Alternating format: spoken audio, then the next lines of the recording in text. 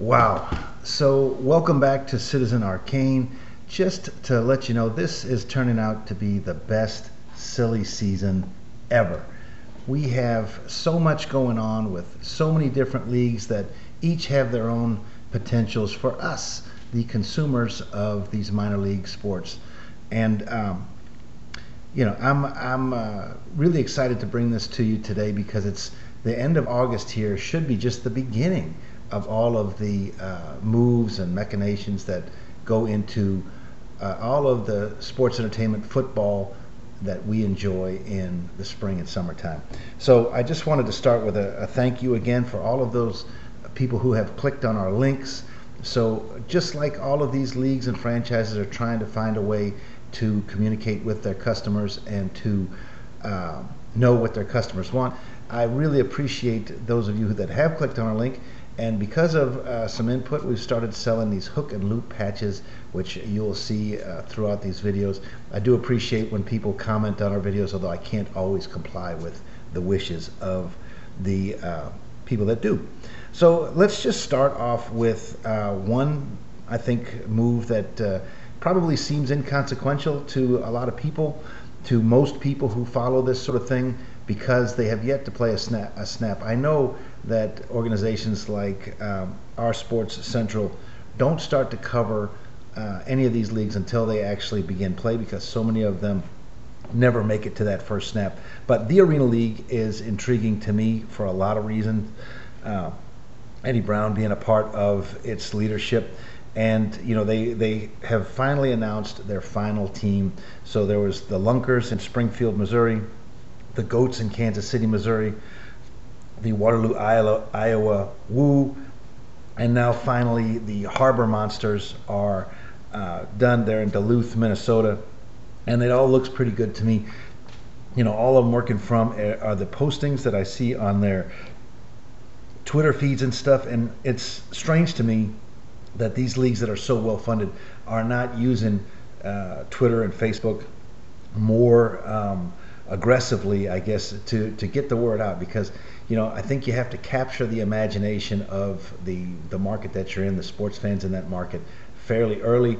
But we will see how it goes. That said, I will of course post the Twitter feeds for these groups, but I did get quite a bit of information from Arena Pro Talk, which I know it as just a Facebook page. So I don't know if anybody else is out there.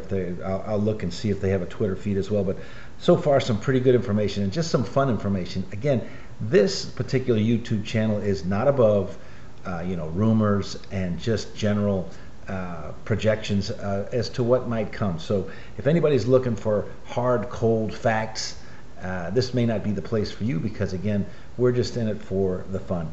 So that said, I just wanted to talk about the AIF, which has come back under John Morris, and a couple of teams that have recently been announced.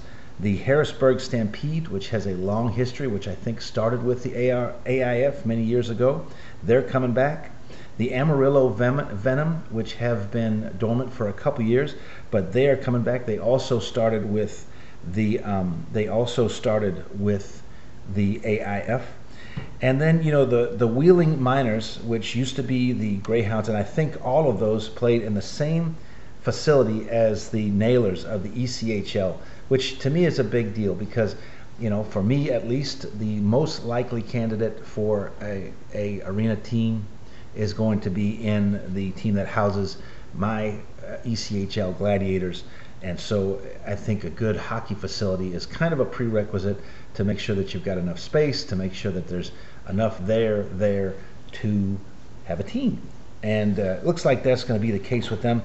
Now, moving on to the NAL, they have lost so many teams, but it looks like they're gaining the Beef and the Predators, maybe the Tropics, hard to say.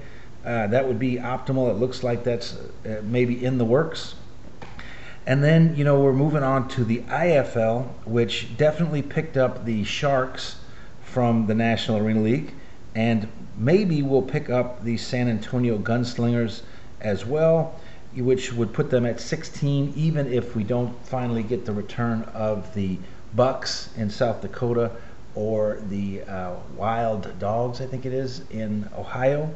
So we will see how that goes. It does look like the AFL, which worries me a great deal, is going to pick up the Billings, Montana Outlaws and rebrand the West Texas Warbirds as the Desert Hawks. The only reason I say that it's a worry to me is because they made the big announcement with their locations, and maybe they'll just have more than 16 teams. If they legitimately had 16 ownership groups, maybe they will also have more teams and added to their business plan. But one of the problems for me with the old AFL is that their initial business plan just fell by the wayside as soon as they had any glimmer of success.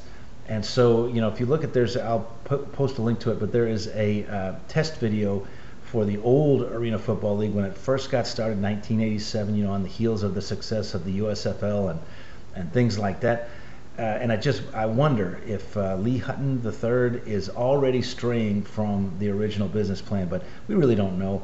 I will say that they also are playing their cards close to the vest. There have not been a great many formal announcements from the official Arena League, but I think those are soon forthcoming. I'm thinking probably by the end of October. Let me know what you think. Again, this is just some things that are going on in the world of minor league, indoor, and arena football. I do appreciate your time, and have a great day.